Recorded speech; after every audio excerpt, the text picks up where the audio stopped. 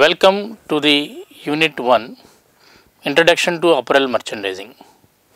This unit reviews the definition, meaning, concept, and the context of apparel merchandising. This unit comprises of 3 modules and a final review section that invites you to reflect on what you have learned.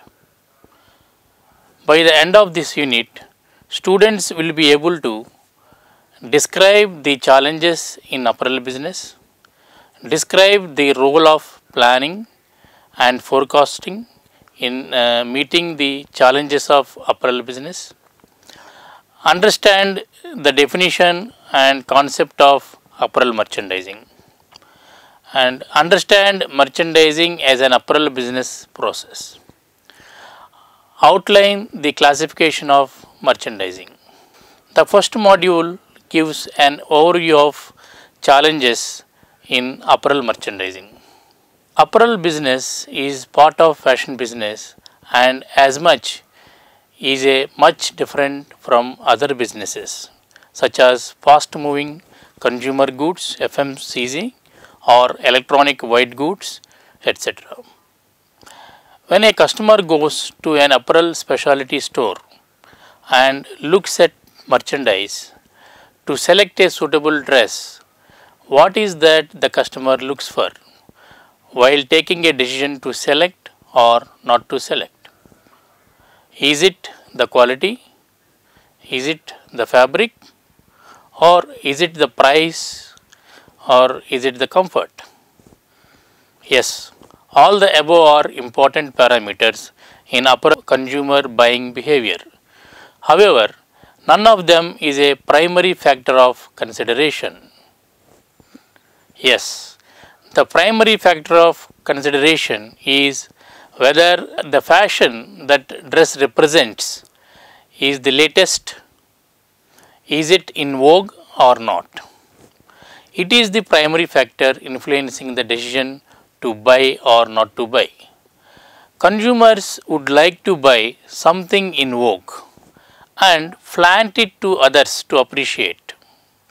The psychological satisfaction of wearing a fashion in vogue is more important than utility factors.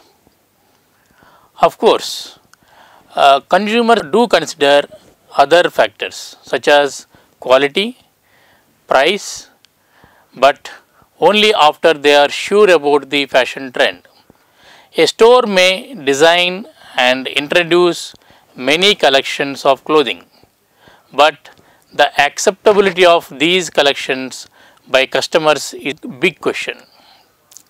Yes, customers may as well not accept some of them or good number of them or many of them. If customers do not accept and sales do not pick up, then the retailers are left with huge amounts of unsold goods. These unsold goods become obsolete with time as the fashion change, and once obsolete, it is much more difficult to sell them. This is known as risk of product obsolescence. This is a major risk in apparel business. So, how to reduce this risk? How to increase the acceptability of collections designed, developed and introduced in the market by the retailers? Can the retailers wait to see what are the fashions currently in vogue and develop their collections accordingly? It is simply not possible because fashions keep changing with time and seasons. The only thing constant about fashion is change. What is accepted becomes fashion and what is rejected becomes obsolete. So, fashion is all about acceptance by the majority. The main elements of fashion are change, acceptance, time and the season. As a result of change of fashions with time and seasons, the product turnover is very high in apparel business. This means that the life cycle of products is very short.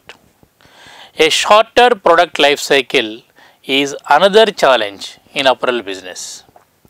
This means that you need to keep the changing your merchandise as per the changes in the fashions. Can retailers bring the product designed, developed and produced to the retail outlet faster? Unfortunately, they cannot. Another challenging factor in apparel business is that the lead times are significantly longer. Long lead times, apart from the other challenges listed previously, make the fashion business an immensely challenging industry. Let us now look at supply chain of apparel business. The supply chain involves various processes like spinning, weaving, knitting, dyeing, printing, garment manufacturing, and then bringing the merchandise to retail stores. Each process has its own lead time, ranging from a minimum to a maximum. There are challenges again regarding the behavior of apparel customers.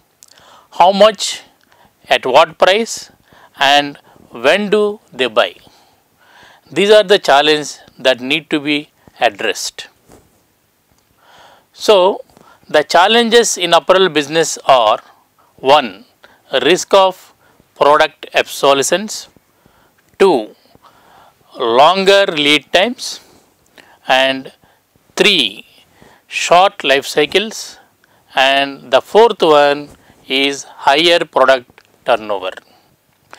As it stands, we have product obsolescence risk, whether customers accept the merchandise designed, developed and produced and brought to the stores by retailers. How can the risk be reduced, especially in view of long lead times of apparel business? The only way to reduce the risk is to predict what fashions are going to be in vogue for the coming seasons and then design, develop and produce the merchandise accordingly. This is where fashion forecasting comes into picture. Fashion forecast makes a scientific prediction of fashions expected to be in vogue for a particular season and year. Fashion forecast is made in terms of fashion design elements. What are fashion design elements? They are as follows: styles and silhouettes, colors, fabrics and textures, accessories that go with the given category. The fashion forecast is made for each of the product category such as menswear, womenswear, etc. and for a particular season and year. For example, fashion forecast for menswear spring summer season 2016 or menswear winter autumn for 2016. The fashion forecast is made generally 2 years in advance of the season for which the forecast is made. Why 2 years? 2 years is the maximum time required by the entire supply chain to tune itself to the predicted fashions.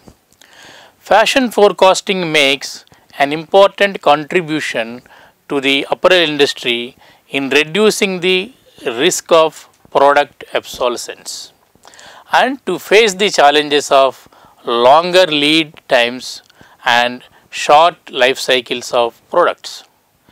Retailers adopt predicted fashion design elements from appropriate fashion forecasts in their design and development to plan a particular merchandise assortment for the coming seasons. This helps them to increase the acceptance of their merchandise, thereby reducing the risk of product obsolescence.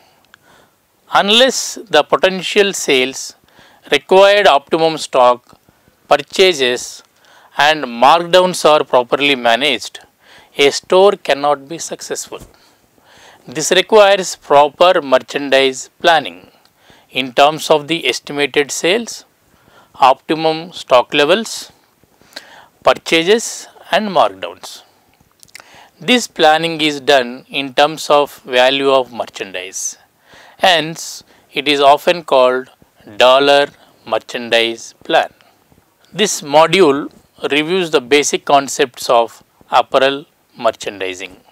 Merchandising is defined as the bundle of all the activities involved in design, development, production, logistics management, inventory management, and making the merchandise available in the stores at right time and at the right price. The merchandiser needs to coordinate and liaison with the marketing department, designers, the production team, vendors, manufacturers, and the operations team in the stores, as well as review customer feedback.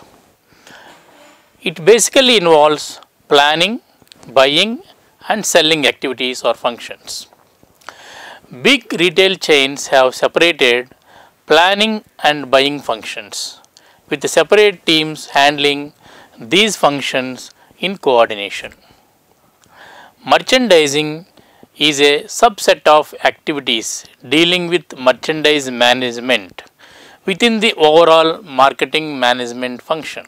Thus, marketing is about creating a demand and merchandising is all about meeting that demand. There are two thumb rules in merchandising.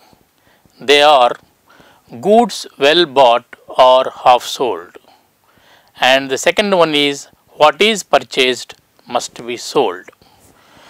Goods well bought or half sold. This illustrates the importance of the buying function. If good merchandise is bought with customer orientation, that is, keeping customers' tastes and preferences in mind, and then selling that merchandise becomes so easy that it is as good as half sold. What is purchased must be sold, the second thumb rule. This highlights the importance of selling complete merchandise by the end of season. Ideally, by the end of the season, the stock meant for the season should be completely sold out. Sometimes the stock can be kept in inventory for the same season next year. But this is dangerous, as the same season next year generally has a completely new set of fashions in vogue. So, merchandisers are to follow the thumb rule: what is purchased must be sold. Look at the supply chain of apparel business. From fiber to fashion, especially from garment manufacturing, logistics, and retailing, and managing the merchandise is very crucial. At every stage in this chain, the right merchandise should be in the right place and at the right time and price. These 4 hours of merchandising are key to the success of merchandise management and apparel business as a whole. Retailer merchandise management is very crucial in view of the given challenges. Basically, it is the merchandisers who are the driving force of apparel business across the apparel business supply chain. So, merchandising is the core of apparel business management. Finally, let us look at how apparel merchandising is classified. As just seen, merchandising is the core of apparel business and the driving force. Depending on where merchandising is taking place, merchandising is classified as shown: retail merchandising, wholesale merchandising, export merchandising, buying house merchandising, and publications merchandising.